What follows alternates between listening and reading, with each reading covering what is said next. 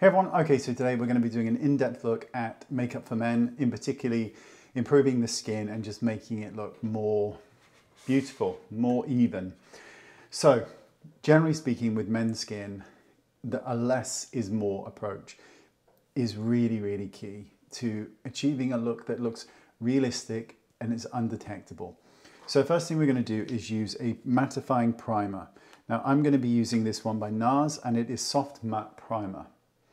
And I'm going to apply this with my fingers and I'm going to concentrate it on the T-zone area because that tends to be the most shiny, and just smooth it in. I haven't got any moisturizer on or anything else as my skin is oily.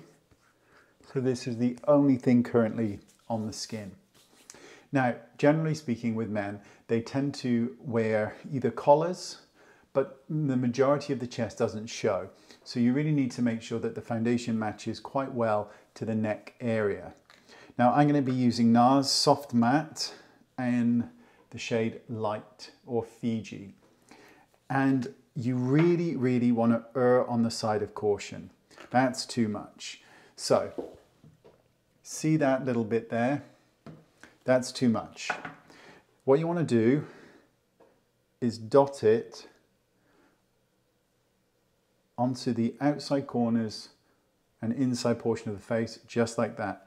No more is needed. I'm going to take my number 2 brush. Come on, in focus. Oh, this eye thing is very good, but it's very annoying. I'm sorry. Now, you're going to take your brush and you're going to start to work it into the skin. And I like to just do one section at a time and really, really work it into the skin. Get it into the hairline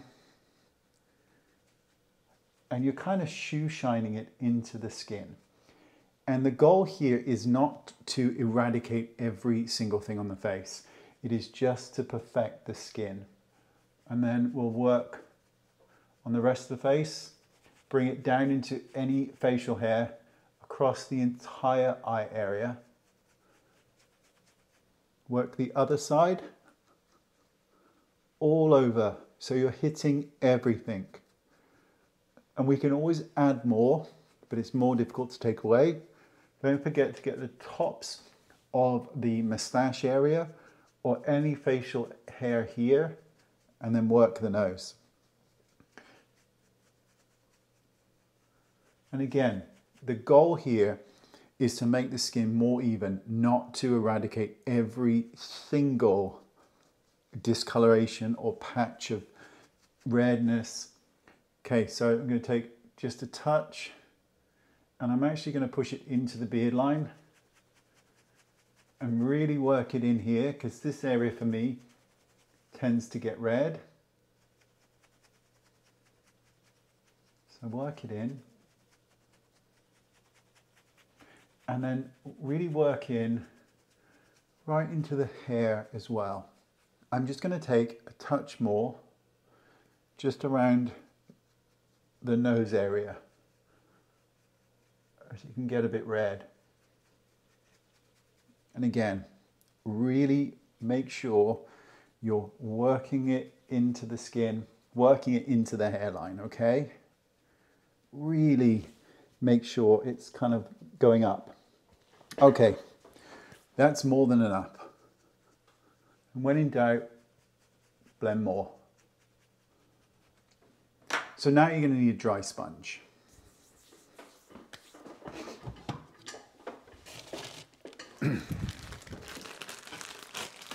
With a triangular dry sponge, I now want you, with light pressure, to go over everything you've just done, eyelids, everywhere, facial hair.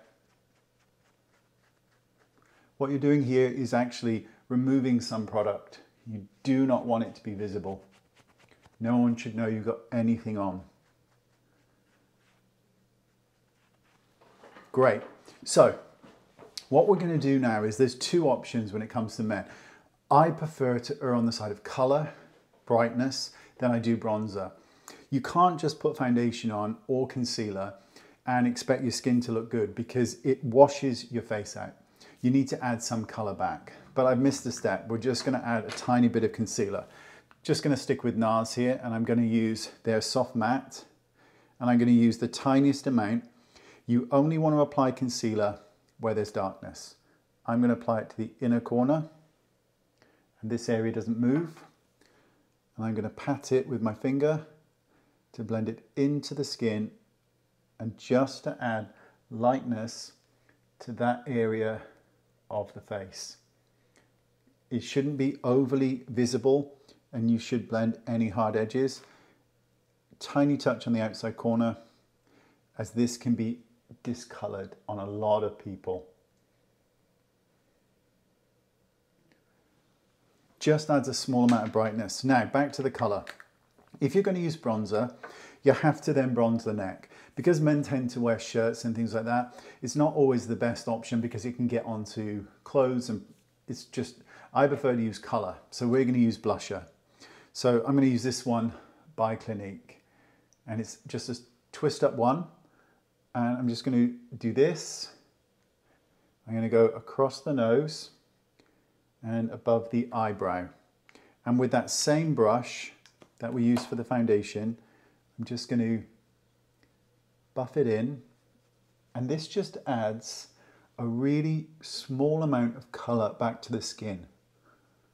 And you really want to add color back once you've kind of evened the skin tone out, because it just can look really, really ghastly and sickly.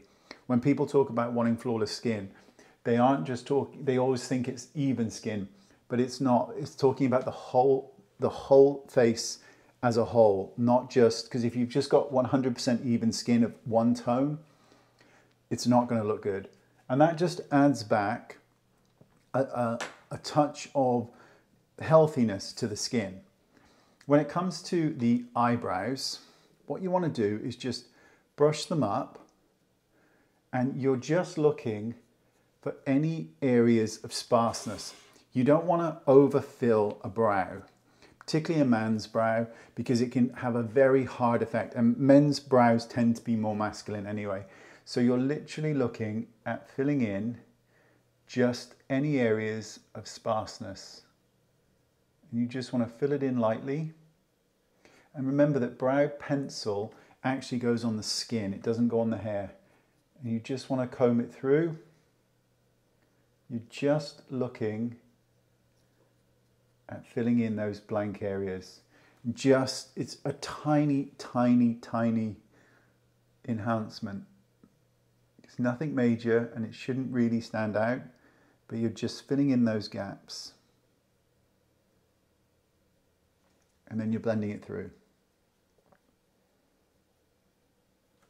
Now there's a couple other things that we can do. First thing we need to do is to take a toothbrush. This is just, you know, a little toothbrush. It's nothing exciting. I got it from the supermarket. And you're just going to comb through any facial hair to make sure that there isn't too much product or foundation clinging to it. The next thing you can do is to use this product here, and it's called a watercolor. It's by Grimace Makeup, and it's just a black color, like a black cream. And you take a stipple sponge, and you can start to enhance the structure of the face. So you just take it in and kind of move it in. Make sure there's not too much. Now, I like the fact that there's gray in my beard, so I'm just going to start to very lightly work it along the outside corners. And this just gives structure to the jaw area, and it makes it look more defined than it is. It's basically a man's way of contouring, and it can be very subtle, but at the same time it just adds structure to the jawline. And then just give it a slight comb through.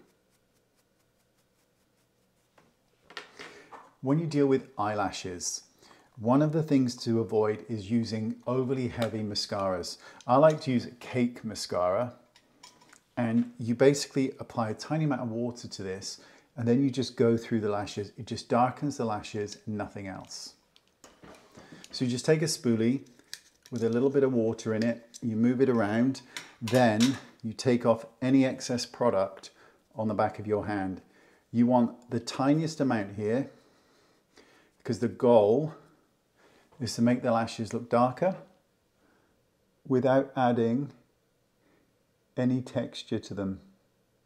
You can also do this with a black eyeliner. So you're just adding depth at the lashes. By creating darkness here, your eyes are going to stand out more. They're going to look whiter and just very nice. And that's it. It doesn't look like there's any mascara on the eyes. It's very subtle.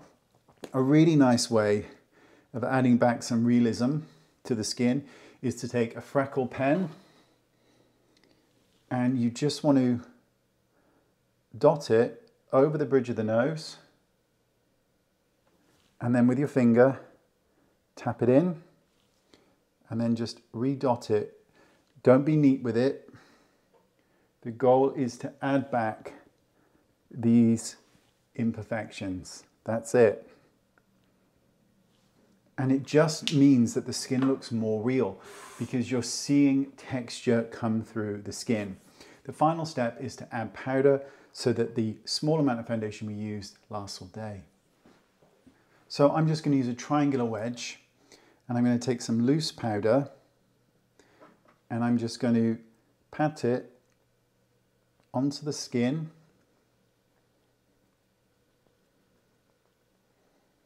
And I'm concentrating on the T-zone and then moving it out.